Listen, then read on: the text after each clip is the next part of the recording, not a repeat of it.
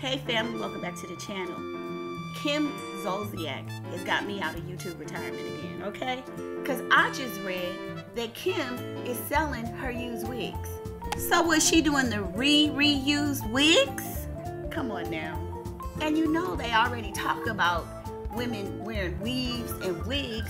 So they say it's somebody else's hair, it's horse hair, and now we doing your old hair, Kim? I don't think so. Girl, 3 times used? No ma'am. Come on, Kim. You gotta do better than that, sis. You got to do better than that. Repurposing hair now, okay? So here's the story. If you're looking for quality 100% human hair lace front wigs at a bargain price, you're in luck. It kind of reads like a commercial, right?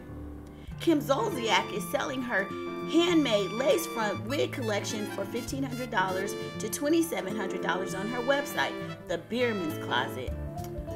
And so then they go on to talk about the fact that she's in the nasty divorce with her husband, Croy. But my point is that, I mean, I understand, Kim, you know, you're a reality star, reality TV celebrity star, whatever they want to call you.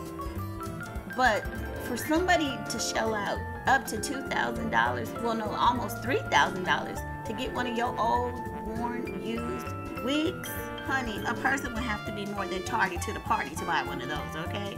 And I ain't gonna say what they would have to be to do it. Girl, please. Really? It's not that serious. Anyway, y'all jump in the comments and let me know. Let me know if you would be shelling out in the upwards of $3,000 to get one of Kim's old wigs. I'ma just be honest with you, Kim. I've watched you in the past. I've seen you. Your wigs really ain't doing all that. I mean, I could throw together a quick weave myself that look better than some of the ish you got. I'm just saying. Not trying to be funny, but not for no $3,000. And folks have dragged my wigs before too. But that? Oh ma'am, no ma'am.